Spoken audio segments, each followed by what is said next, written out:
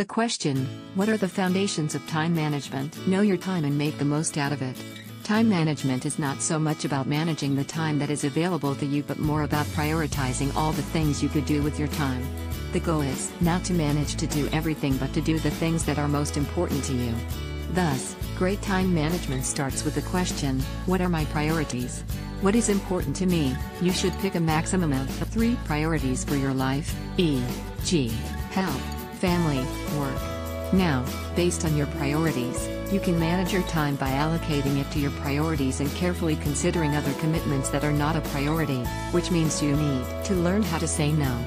However, even if you focus on your priorities, it can be challenging to manage your time and get everything done.